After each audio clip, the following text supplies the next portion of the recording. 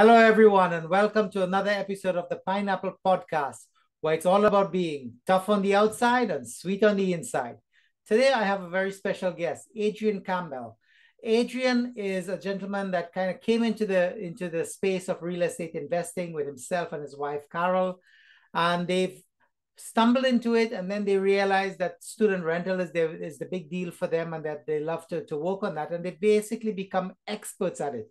So today we're going to talk to Adrian. We're going to unpack student rental and just getting into the journey. Adrian, welcome to the Pineapple Podcast. Hey, Mitch, thanks a lot for having me. Oh, Hello, you're most everyone. welcome. You're most welcome. So, Adrian, I want to get into the real estate investing world because the biggest challenge, as you know, for most of the viewers, most of the people coming into real estate is that they're living a 9 to 5, they're doing their regular thing, and then they realize, hey, we want to learn this, we want to get into it, but a lot of times we don't even know, and we even get nervous about jumping into it, right? So I'd love to capture your sort of the beginning in terms of how did you guys actually get into real estate investing? Oh, sure, Mitch. So, we got into real estate investing somewhat by mistake or by happenstance, Ah, so to speak. okay. Yeah. So, we had our principal residence, quite earlier on. And so we were quite happy just having that one property. We didn't know about the power of real estate and what it could do for you in terms of financial freedom and so on. So I Nice. was at work one day, and my wife called me up and says, "Honey, we just bought a house." Hold on, hold on, hold on. She just called you up. Honey, we bought a house. Honey, we bought a house. So it so happened that she was, speaking with a few colleagues, Yeah. and an opportunity came up with a property in London, Ontario, close to Okay. Fanshawe.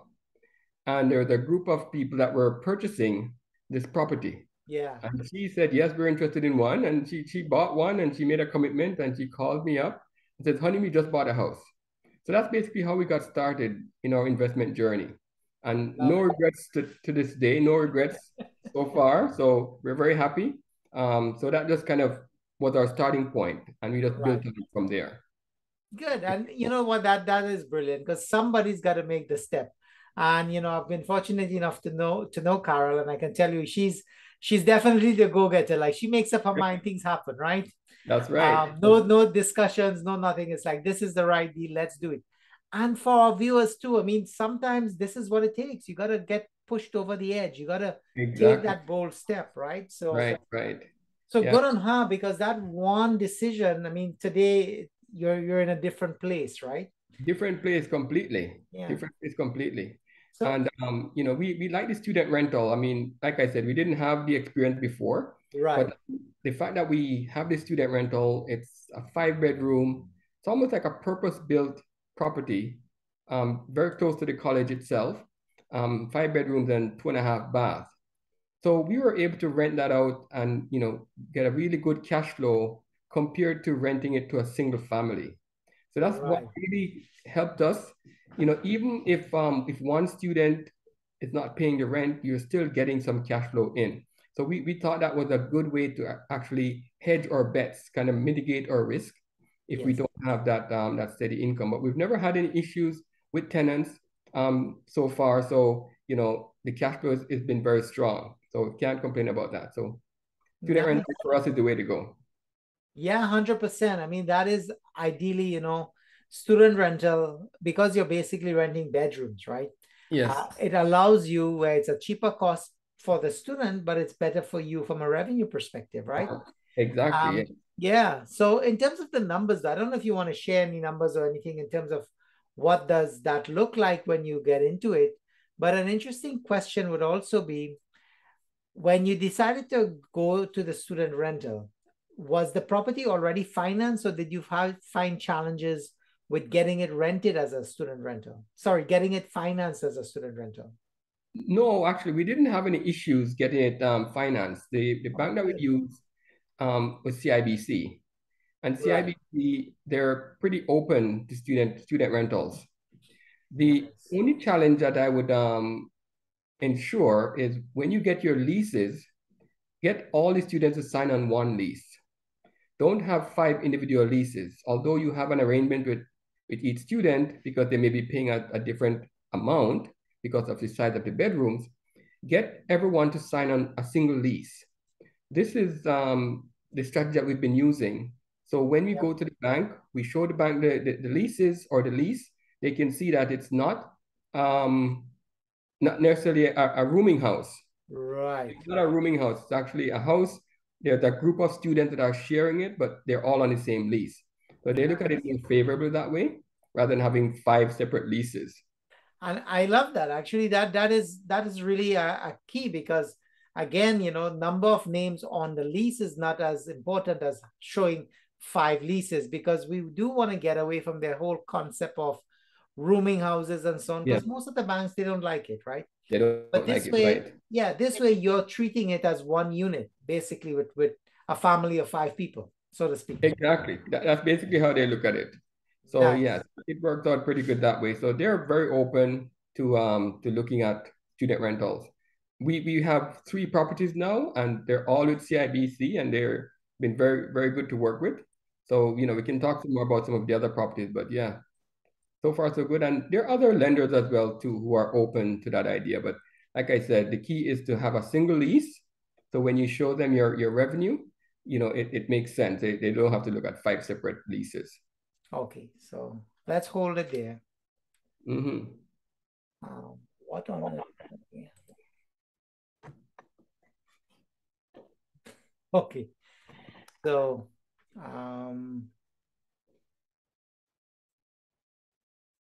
I seem to be looking down, Mitch. I need to look up, right? your face seems to be quite fine in that Yeah. space. Yeah. Okay. So we could continue. Okay. All right. So just 3, 2, 1. So again, Adrian, in terms of the student rental, so you're renting in currently the market that you're looking at is in London, Ontario? London, Ontario, that's correct. Nice. And so you've said that you've actually been able to find really great tenants that are able to work with you guys in an amazing way, right?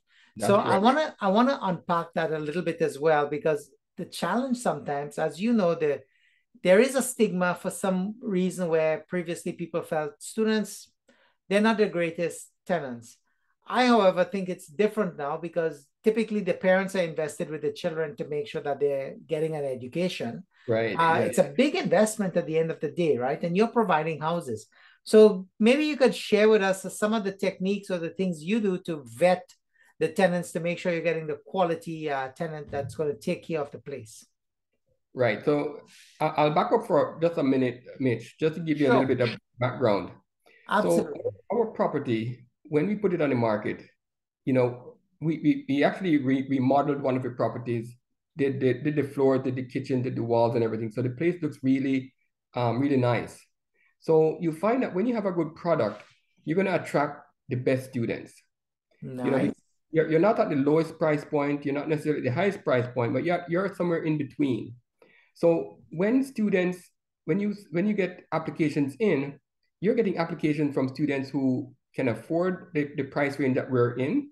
And when they see the property, they get a nice place, nice clean space. Their parents come and they see the place. They tend to want to keep it that way. Beautiful. If you have a place that, someone divided a dining room into 2 bedrooms by putting up a sheet or something, you're gonna get the lowest of the bottom. So I find that just having your place in very good condition, where they're proud to say that they live there, they're happy to bring their family and their friends over, they want to keep it that way. And that's what we found with our students, is that we give them a good property and they really appreciate it. And they show that appreciation by keeping it in pristine condition, more or less. Not going to be as perfect as your house, but at least they're not walking in with mud and doing all kind of crazy things, having parties and stuff like that. So it's a product that you have will actually attract the kind of students that you want to have as tenants. Absolutely. And I absolutely love that, because again, we always talk about it, you don't want to go down the road of slumlording. You really do want to be a quality landlord. And from what you're saying, that's the perfect recipe for having a great business, right? Exactly. As you know, businesses, they have different models, different things, or different, levels, they all cater for different types of people in the market. Right, But right. what you are sharing with us today, and thank you for that, because I think it's absolutely brilliant. And again, the focus is if you are coming into this space, really and truly, if you put the money into the property, if you Right. make it welcoming, if you make Exactly. it quality, you're going to get that quality tenant because you can ask for the price that you think it's deserving of the property and you'll get it, right? Exactly, right. Yeah, So that's what we found because we have other colleagues who have rental properties, or we hear about other units within our complex. And the comment is that yours is the nicest place in the entire complex. So we right. don't have a problem filling it. If someone moves out or needs to move out, they'll actually find tenants for us. They actually find tenants to replace if they have to leave. So we've Yes, never had to advertise a lot in the past 2 years or so because right. once somebody's moving out, there's always someone, a friend of theirs, who really like that place and they just want to pick it up right away. So we don't really have that issue. Absolutely. I mean, that speaks for itself, right? That's word of mouth. That's pretty powerful, you Yeah. know. And probably the next step to that is make your list of people that are looking for places, and then you go get enough properties to fill it, right? Get another property. Yeah. I mean, you know, I don't think there's a shortage of renters, especially in London, because of the Fanshawe College and Western. We actually have two properties close to Fanshawe, so we cater to the Fanshawe students there. Then we have another property that's closer to the Western side of things. Right. So that's a totally different product, though. That property is more like a exclusive student rental, like executive student rental. It's five Okay. five bedrooms, six washrooms. Oh my, Each very bedroom has an ensuite. So, the students, when they get into that property, they don't want to leave, and that's closer to the university. So that one, commands a slightly higher price. But as you can imagine, when they walked in, it was a brand new build that we bought. yes. When they walked in, they were so amazed at the place. They just were so excited to have their friends over and their family. So that one is doing really well as well. So that's the most expensive one we have, but it is one of those luxury student rentals that now in that market. Well, that's definitely an area that we can talk about as well if you'd like to share a little bit, because luxury student rental is something a lot of people, they're not aware that it exists, that they're not getting into it. So maybe if you want to unpack a little bit about, how exactly do you do it? What are the features in the property that makes it luxury? And then what's your price differential between sort of your average renting to getting into the luxury market? Yeah, well, certainly we can do that. So the luxury student market is primarily where you have your own washroom, an ensuite. Right. In this case, it's 5 bedrooms, six washrooms. Yes. So there's a half bath for guests. Now, Okay. in the city of London, the student rentals, they're regulated. You're not allowed to go past 5 bedrooms. So that's Right. why we kind of stick to 5 bedrooms. There may be more that have more than 5 bedrooms, but they may not be registered with the city. So you Right. can actually register your unit with the city as a student rental. Nice. So with the property that we have at the luxury student rental, we provide furnishings for the common area. So there's a nice sofa, coffee table. We put a nice big screen TV on the wall, smart TV. So when you walk in, it's very inviting. In the kitchen, we have granite countertops. We provide two refrigerators. Ah, That's the key. We've gone into other properties, we see a single refrigerator. A right. single refrigerator for 5 students will not work. So Agreed. we put two nice, huge refrigerators in this space. We provide in-suite laundry, so there's a laundry room. We provide additional storage so they can store their luggage or whatever they're traveling with. So we have a lower level in the basement. So we provide all those amenities. So students really like that because these are adult students. They're not 18 and 19 years old. These are students that are in second and third year university. Maybe they're in their post-grad program and stuff like that. So they really appreciate the fact that they have their own privacy. They have their own suite, so to speak. They have their own bedroom. They have their own ensuite. So they'll pay a premium for that. Right now, a space like that, you can get about 725 to 750 per room. And I know some places are charging 800 per room. And that's the going rate at this point. 800 per room, no issues. The students like it. They provide their own internet, their own, if they need cable, they'll get their own cable, but they come as a group and they all come together and they provide their own internet in that particular space. Because we don't know what services they want and so on. So in that building, they provide their own internet and everybody, kind of cooperates and make it happen. But just in terms of the common space, all of the properties we do that. We furnish the common area, nice, sofa, dining room table, coffee table. We put a nice TV on the wall, so they have that for entertaining. And the two refrigerators, like I mentioned, that's very, very important. So that there's enough space for them to store their groceries, and we provide an extra pantry if they need to store other goods as well. So just make it really comfortable, so the students really feel like they're not missing anything from home. Absolutely. I mean, that's brilliant, right? I love I love what you're sharing here, because really and truly, this is your business, and this is the business of many people coming into the space. And sometimes they're nervous, they're not sure how to do this, and you're demonstrating that you can actually get luxury apartment styles. Yes. You can cash in terms of getting that money back to you. So yeah, you're putting in 2 fridges, you're putting in the stone countertops. Yeah. One is you have a beautiful place that you can call home, and you're proud to even have other students and parents coming to visit. Hey, they're going to see an amazing place. Yeah. The other thing is, people, they're already investing thousands of dollars in their education. Yes. Well, 3, 4, 5 years is a long time, to be away from home. So why do you want to be compromised when you can afford to live in enough of a luxury environment where, yes, you're tacking on to your student loan, but the education is going to pay back for that. And then some of them might actually become real estate investors, right? You never know. Exactly. That's right. Yeah, for sure. So it comes back. But again, one of the things we talk about is people are always feeling, I got to sacrifice now and I got to go through the burden now for a better tomorrow. Yes. Well, what if there's no tomorrow? This is why we have to reframe our mindset as well and get into, well, what is possible today, right? Yes. We're always working towards something, but be comfortable. Enjoy every day. Enjoy every moment. Of course. Because you're chasing, don't chase. Just start to enjoy. Enjoy. And whatever your situation is, yeah, you're going to school for 4 years, make it the best 4 years. Be comfortable enough that you can afford it. Money is a real issue for a lot of people, but there are ways to work around it. You're funding, you're financing it. The student really of today is the people for tomorrow, right? They're the leaders for tomorrow. Exactly.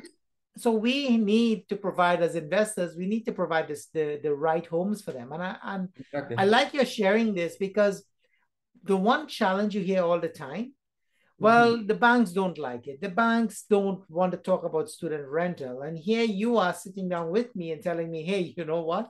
The banks love me. Yeah. Right? I do really well with my properties. And this is, student rental, it's like similar to short-term rental, right? Yes. They're in for a year. After that, they're going to move to somewhere else or something else. Right. Maximum 3 years. Yes. So you're not burdened by long-term leases. And then you got in your Ontario market, you can raise rent maybe 1.5%, 1.25%. It really gets very complicated in a controlled state in order to be efficient at your business. So the longer tenants, long-term tenants stay in your properties, the more difficult it is to get that money coming out to cover your costs, because regulation is saying, let's say 2.5%, I believe is next year's. So regulation is saying that, inflation is saying 8%. Your property taxes, your mortgages, everything going up is growing significantly. Yes.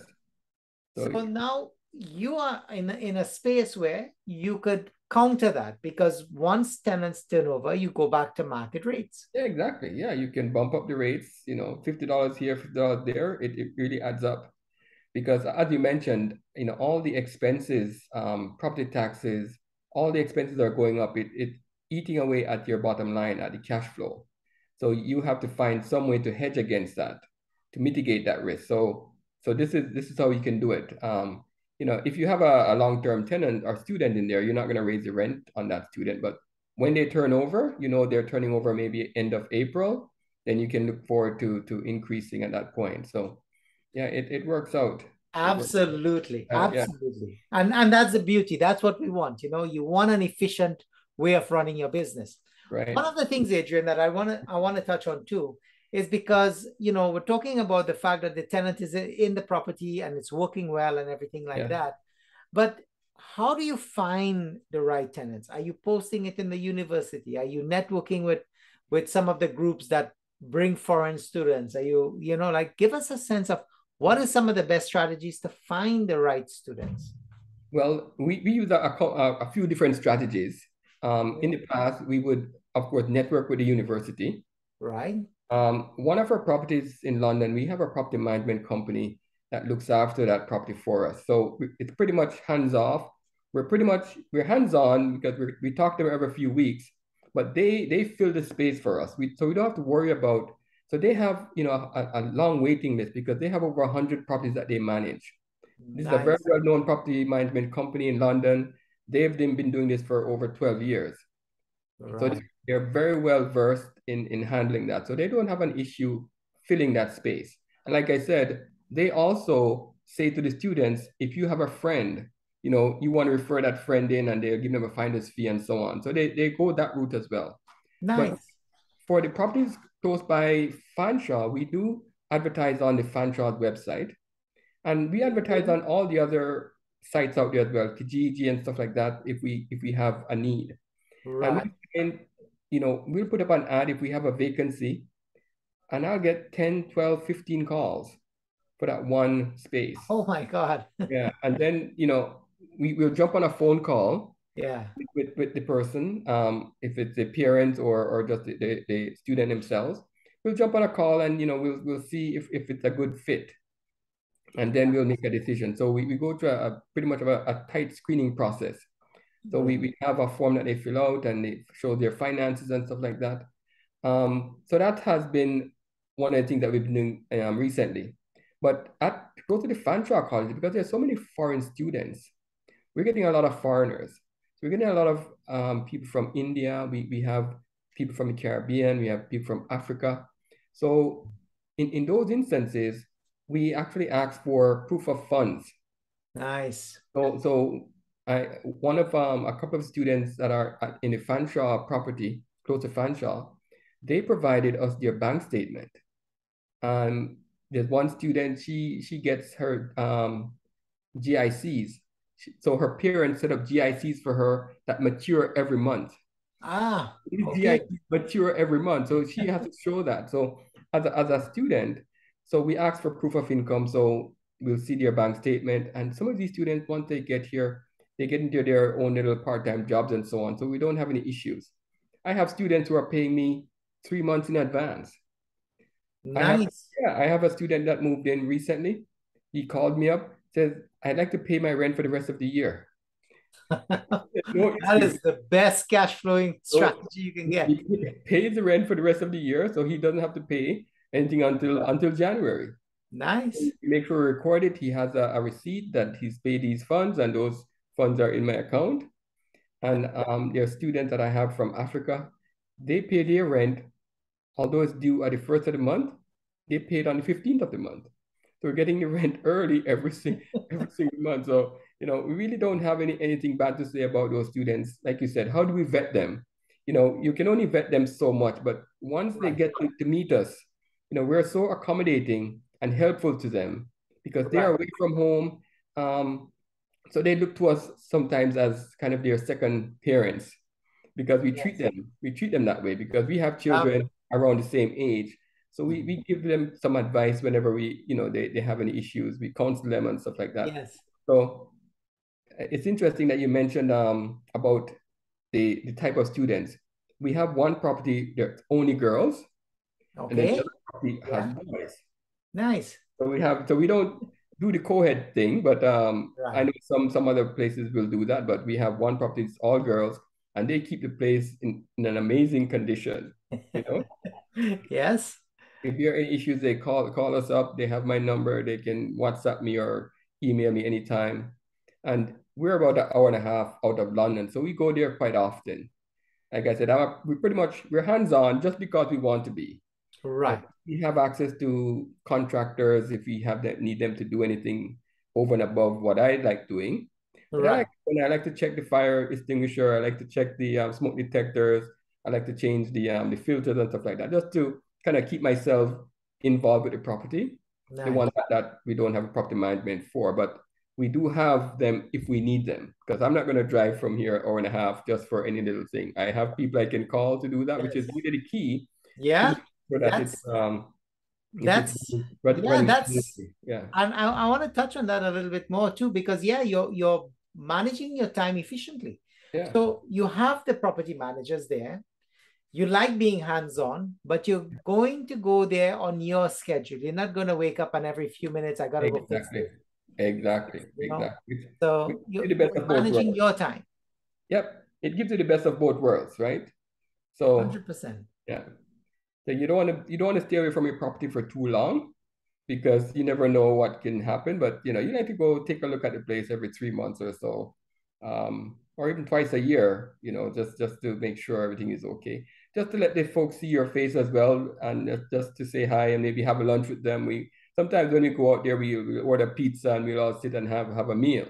So they See? really enjoy that. So we take good care of them. No, that you know what, that's brilliant sharing for sure. Yeah, yeah, Because absentee landlords means absentee properties, right? Nobody's looking, nobody's caring. And sometimes it's just a matter of a walkthrough, checking it out, making sure everything is in a good working order for the tenants. Because not all of them are prepared to pick up the phone, not all of them will call you. Some of them are literally shy, right? Or some of them don't even know it's a problem. right. So you as the landlord, when you can go in once or twice a year, I mean, like Yeah, that's perfect, right? yes, yes, Then you're sharing, you're checking it out. But I love the fact that you're giving back. And sharing a meal is actually one of the most powerful negotiating or rather networking opportunity. You want to build relationships, share a meal, share sure, a me, of coffee, course, spend yeah. that time breaking bread together. That to me is brilliant. And the fact that you're sharing it tonight, I love it, man. That It's is a critical component in it, and this is a clear demonstration yeah, where we talk about these tenants are your customers. exactly. You That's know, exactly they, how you have to they are treat them. putting money in your pocket. They are building your wealth for you. Exactly. Yeah, Treat them like it, let them feel special. of course. That's very important. Yeah. So yeah, so far so good. Don't have any issues with student rentals. The prices have really skyrocketed, making it harder, but there's Yes, still opportunities out there. There's still opportunities out there where people can take advantage of it and really reap the benefits. So just have to look at your absolutely. numbers, run your numbers, make sure you have everything covered, and you'll see how your bottom line is. Right. And I want to unpack that a little bit too, because I know, I know tonight we're talking student rental as well, but just to mention that Carol has also transitioned from her corporate world into becoming a real estate agent because of the love and the passion here, right? Exactly, yes. And her focus as well is finding these opportunities, right? Exactly, yes, yes. So she's always had her ear to the ground. We actually had a builder give us a call to say they had a property available. I think it's gone now, but she's probably one of the first people they call when they have a property available, especially the luxury student rentals. Nice. So we have a good relationship with a builder who does these. And we saw it a few weeks ago. We were in London, lovely place. Um, Same 5 bedroom, 6 washrooms. I think it's fully rented now. So yeah, so they're always coming on the market. So we have to just keep Nice. our eye out for them and run the numbers, and yeah, you can't go wrong. You said it. You got to run the numbers, and the one thing with this is, as you know, there's 4 and 5 ways to win in a property, Oh yes, but cash flow is one of those determinations, and we've often hear on the long-term leasing side that cash flow is eroding because yes, mortgage is high, interest rates are high, yes, utilities have gone up. So as you rightly said, it's eroding at everything. I think this strategy allows you to get a little bit ahead of it, right? It can have a better cushion. Exactly. So you can stay in the game longer because That's it. you don't want to see a negative in your cash flow, right? Once you're a positive cash flow, you can ride out any storm, and That's it. you're really building on your equity, right? So the cash flow may not be massive. You may be making $500 per month in cash flow or $400 per month in cash flow, but your equity that's being built in that property, 4, 5, 6, 10% per year on that principal, that's really where the wealth is. That's really where your money comes, right? Not necessarily from the cash flow. The cash flow is just the oil that keeps the engine going. That's But you it. have to really look at the equity that's being built, right? So just to give you a little strategy or a little background of the one of the properties that we have, we bought a property maybe 3 years ago, Right. and it's almost like we got it for free because we use Nice. equity in one property as a Yeah. down payment for that property. So we end up getting a free house, and the rent pays for the additional expense of the original property, and they're both cash flowing. So that's really the strategy around building wealth with real estate, is to learn those strategies, how to leverage equity, use one property to buy another. So now we're probably in a position where we can do that again and get a third house for free. So it's really a concept that's mind-blowing, and not a lot of people will know about that. But we were amazed when we discovered that. We discovered it by mistake at one point, but now that we know it's a strategy that we can repeat over and over and over. Absolutely. And that's definitely something we're going to talk about in another session, because this is how you grow real estate. People want to always figure out, well, how do you add another property and another property? Well, Yes, Adrian has just demonstrated that this is how you do it. The property, a lot of us are fixated on the dollars we can see with our physical eyes, and it's in the yes, bank account. But in reality, the true wealth is in the equity growth, right? The in the true end. wealth is when that tenant is paying that rent, your principal is getting knocked off every month, and it's Exactly. growing in equity. And then let's face it, the Ontario market has been on fire for the last several years, Yes, as well as the whole of Canada, I would say. And we've seen the jumps and the growth at 20 plus, 25 plus in some markets. yes. Now we're seeing a bit of a cool off, right? Yeah, And this is triggered by government intervention. But even though it's cooling off, it's not going back to let's say, pre 2018 numbers, right? The no, no. markets continue to hold. Yes, And the right thing you said, Adrian, is when you strategize for a property that can give you a better than average rental income, then yes, you can weather the up and down, right? So exactly. Yes. yeah, yeah. So absolutely love that. I think that's a brilliant way to go. Again, Adrian, I want to say thank you very much for sharing this knowledge, because until people don't get to talk to people like yourself that's actually Yes. in it and doing it, they can't really see for themselves what are the beautiful opportunities. Exactly. Yep. So was happy to be here, Mitch. Really enjoyed sitting and talking with you. I spoke to an investor a few years ago, real estate investor, very, very well-to-do, very successful in the US. And I Yes, asked him what was the key ingredient, what's the key to his investing success? yes. And he says, courage. It Ah, takes courage. Because sometimes when you look at the big picture, yes, and you're wondering, can I do this? Can I really, take these funds and do this business or do this deal? It's really courage that really pushes you to make it happen. And once you start, you will find a way. The doors will open up. So once you have that courage to step out and start, so I found that was a really good advice. The key information that he gave me was his key ingredient was courage. You could have everything else, but without courage, you're not going to make that step. So that's really what I want to leave the listeners with today. I absolutely love that. I think there's no better way to say it or frame it, Yeah. because it does take courage. Courage along with confidence is going to definitely move you along in this journey of real estate investing. Yes, And for for sure. those of you who would like to connect with Adrian, I'm going to leave your contact information in the comments in Yes. the section down below. So you can always have access to Adrian and to chat a little bit more about student rental and to see what opportunities between him and Carrol that might be available. Of So course. folks, yep. So once again, everybody, just wanted to say a big thank you for tuning in to the Pineapple Podcast. Remember to hit the like and subscribe and the notify button as we are growing our base. And we please invite your friends and your family to check out the Pineapple Podcast. Remember, it's all about being tough on the outside and sweet on the inside.